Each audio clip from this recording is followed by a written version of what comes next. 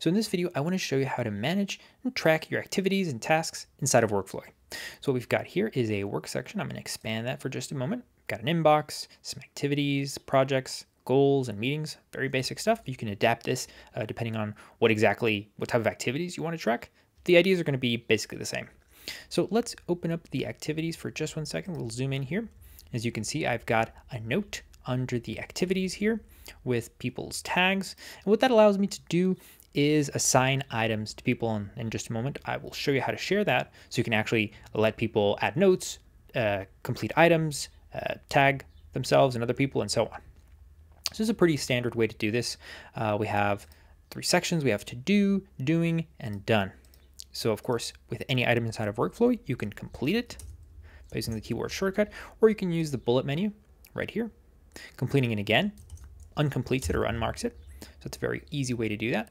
But one alternative way to view this is actually in a Kanban style board. So the way that you do that is once you're zoomed into the section that you want to view as a board, right now for me that would be activities, I'll just go to the main menu, and on the right hand side we have an option here, and if I click on that I can switch between boards or bullets. So I'll swap to that. So you can see I've got now my sections as columns and the bullet items in here as cards. So as I mentioned, I've got some tags here of the different team members. And what that allows me to do is then easily just click on them and filter the different cards. So if Lisa had any items here, they would be showing up. So as you can see, none for Tom. We've got just one item here under the to-do column for Mike.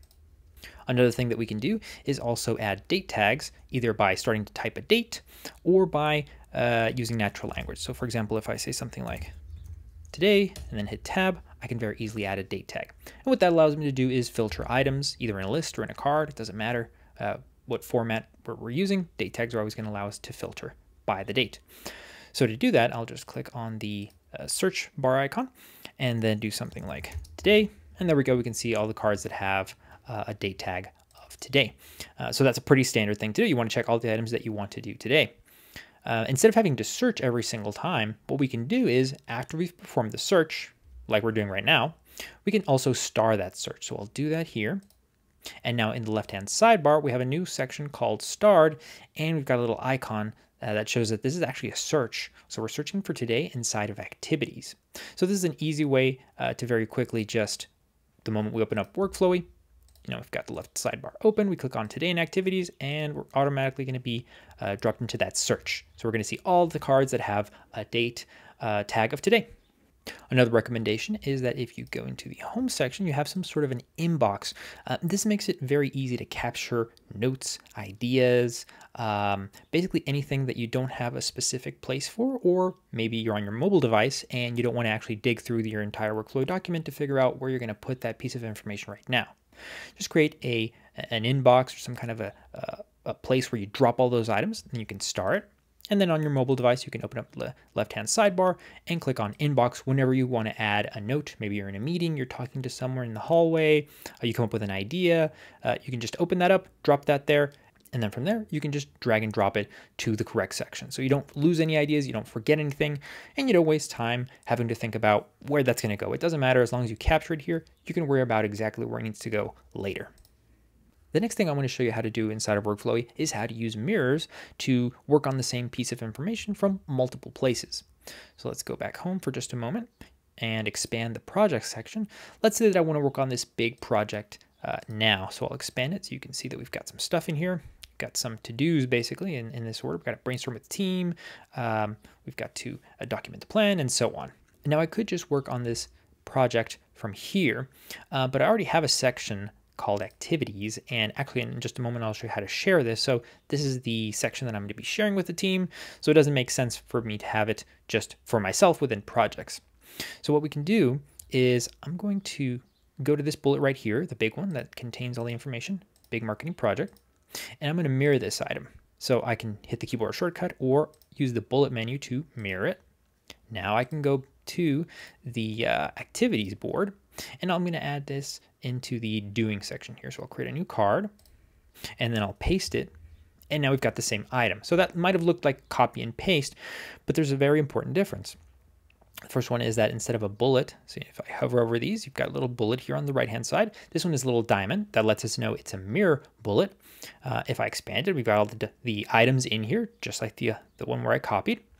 But the main key difference is that if I make a change to this bullet here, or any of the items that are inside of it, the other copy, the other mirror, is also going to be updated. So let's say that now I can work from this board here, and today I see that I need to do the brainstorming with the team, so we add some notes. Let's just add some very important notes, and then also I'll just complete this item here. There we go.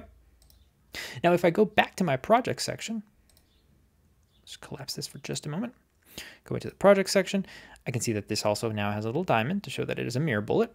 If I expand that, all those changes that I've made are now reflected in this item. And if I ever I'm wondering, where did I paste this? Where, it's a mirror, where are the other mirrors?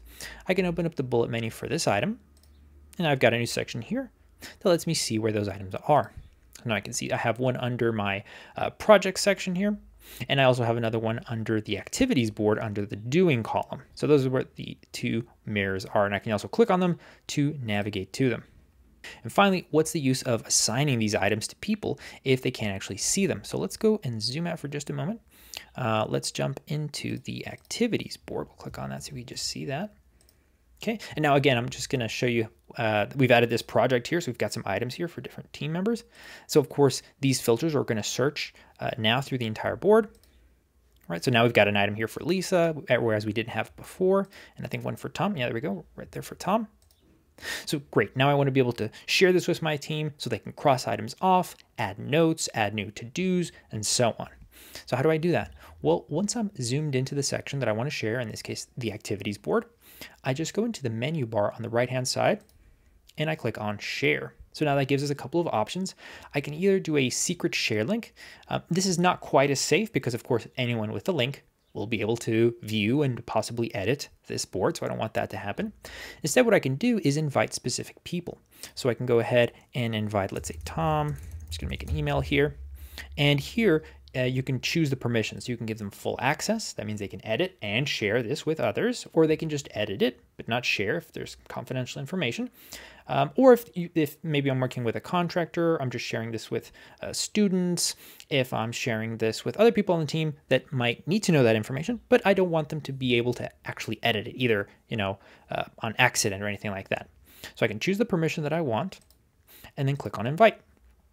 And there we go. You can see this will change. This will disappear once the person has accepted. They'll receive an email. They can click on it and create their account and have access to this.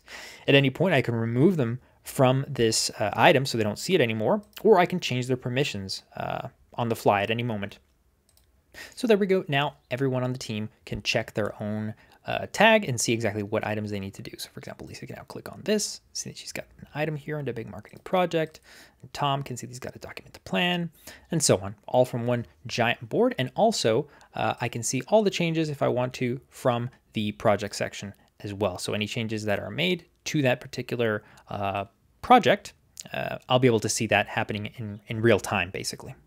So I hope this video has been useful in giving you some ideas on how to track, manage your activities with tags, mirrors, and boards, and also how to share items with team members or collaborators so they can also work with you on different items, add notes, tag themselves, assign items, and so on.